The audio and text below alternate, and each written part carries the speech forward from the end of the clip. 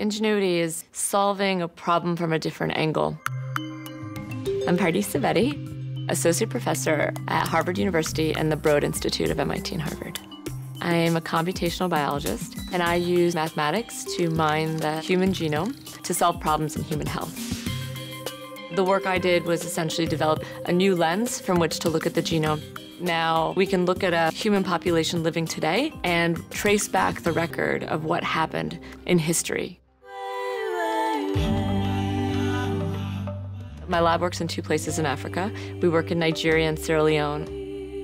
Specifically, I work on infectious diseases like Lassa fever, malaria, Vibrio cholera, Ebola.